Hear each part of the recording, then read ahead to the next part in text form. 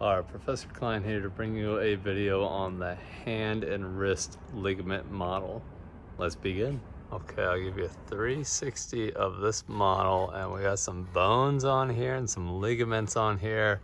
I'm not going to mention every single ligament, but I'll mention a ton of them. Well, first off, let's do the bones. This would be the radius, which is in line with the thumb. It's more lateral, and this would be the ulna. Those are forearm bones, and you can see how the radius is wider. Well, technically, only the radius articulates with the hand bones. So this is going into here, but over here, this is just kind of hanging on, and there's a bunch of ligaments in between, so the ulna is not technically part of the wrist. Well, in here, tough to see all of them, but these would be the carpal bones. Let me bring in a hand model so you can see those better. All right, so we have the hand bones right here, and look at all these small bones in this area. These would be considered the carpals. So we can see bones like the capitate and the hamate, triquetrum, pisiform, lunate, scaphoid, trapezium, and trapezoid, all in this area. So imagine those right in here, and you can kind of see the hook of hamate right here, and the pisiform pop out, and a little bit of the trapezium as well. Those are the three that have little extra bumps. See the bump here in the trapezium. You can see the hook of hamate, which is a bony landmark on the hamate, and then the pisiform bone pops up here like a P-shaped bone. Well, what about these other bones? These are called metacarpals, and it's numbered. Thumb is 1, index is 2, middle finger is 3, ring finger is 4, and pinky finger is 5. So 1 through 5. And these metacarpals are in between the carpals and the phalanges, which are these bones out here. Now, every finger has a proximal phalange, which is this first part here, and distal phalanges, which is this part. However, only digits 2 through 5 have an extra bone called the middle phalange, as shown here. Thumb does not. It only has a proximal and a distal phalange. And those are all the bones, and you can see ligaments are bone-to-bone connections. So what are the joints we're working with? Well, right here, we have the MCP joint, the metacarpal phalangeal joint, a joint formed between the metacarpals and the proximal phalanges. Then for digits 2 through 5, we have a proximal interphalangeal joint, which is shown here as the joint in between the proximal phalange and the middle phalanges at each one. And then also a DIP or dip joint, which stands for the distal interphalangeal joint, which is in between the middle phalange and the distal phalange of each of these. The thumb is different though. It just has an IP or IP joint, which stands for interphalangeal joint, which is in between the proximal phalange and the distal phalange of the thumb. So now that you have the joints down, and they're the same on the front and on the back. On the back is probably a better view of the actual joint or the bones coming together. Always a little bit of space in between bones, but you can see where they come together here with all these joints. So, what are the ligaments? Well, if we start down here, there's a ligament called the triangular ligament, which is deep in there in between the ulna and the carpals. Triangular ligament. On the side, there's the distal ulnar collateral ligament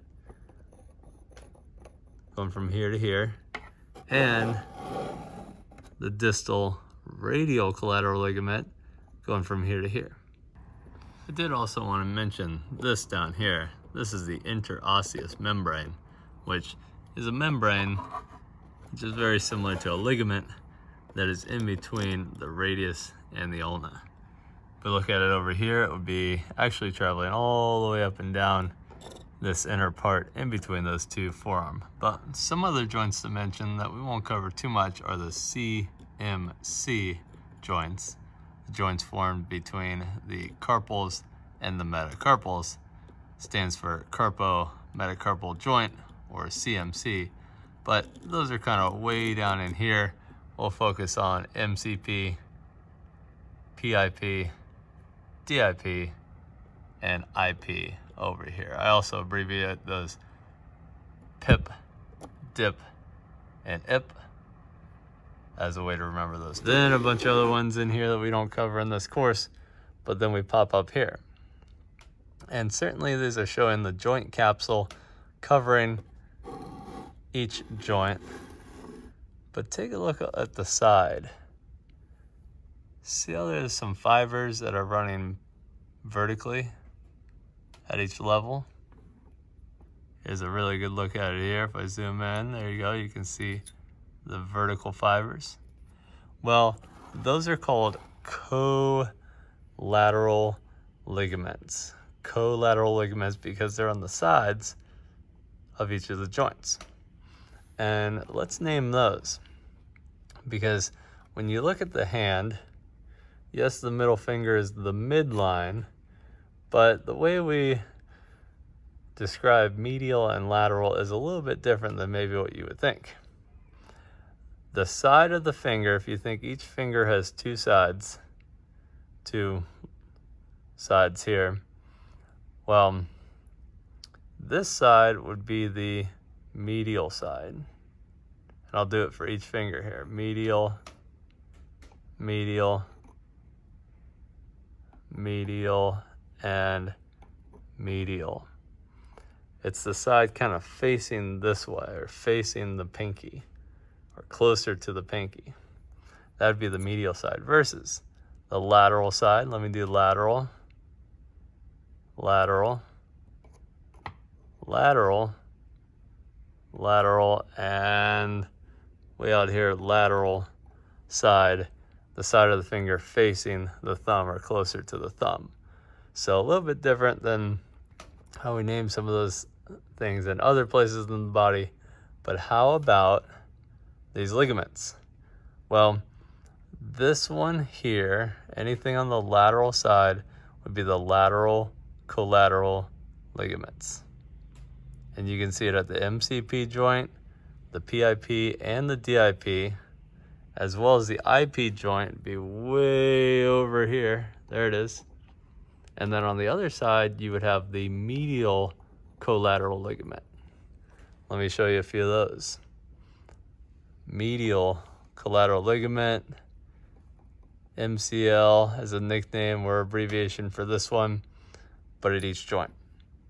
So if you're in my course and I ask you to name one of these ligaments, like let's say this one right here, you have to tell me that this is a medial collateral ligament of the proximal interphalangeal joint of the second digit of the right hand. This model is of a right hand, so guaranteed it's the right hand. But how about this one? This one is the lateral collateral ligament of the distal interphalangeal joint of the third digit of the right hand. Let's keep going. Give you a few more. Let's do this guy right here. This would be the medial collateral ligament of the metacarpal phalangeal joint of the fifth digit of the right hand. And let me give you one more, as I think you're probably picking up what this pattern is. Let's go right here. This would be the lateral collateral ligament of the interphalangeal joint of the first digit of the right hand. Comment any questions you guys have on this model, but that pretty much covers the finger and wrist ligaments of this model. Thanks for watching.